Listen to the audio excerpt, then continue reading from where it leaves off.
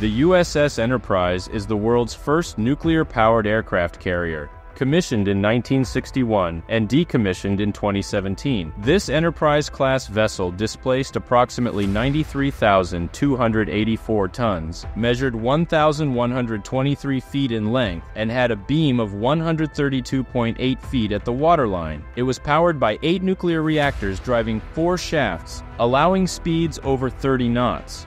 The carrier had a crew of around 4,600, including the air wing, and initially carried surface-to-air missiles, later updated with various close-in weapon systems. The nuclear propulsion granted the USS Enterprise a significantly longer range and endurance compared to oil-powered carriers. At its commissioning, it was the largest naval vessel ever built. The Enterprise played critical roles in the Cuban Missile Crisis, Vietnam War, Persian Gulf War, and the global war on terrorism.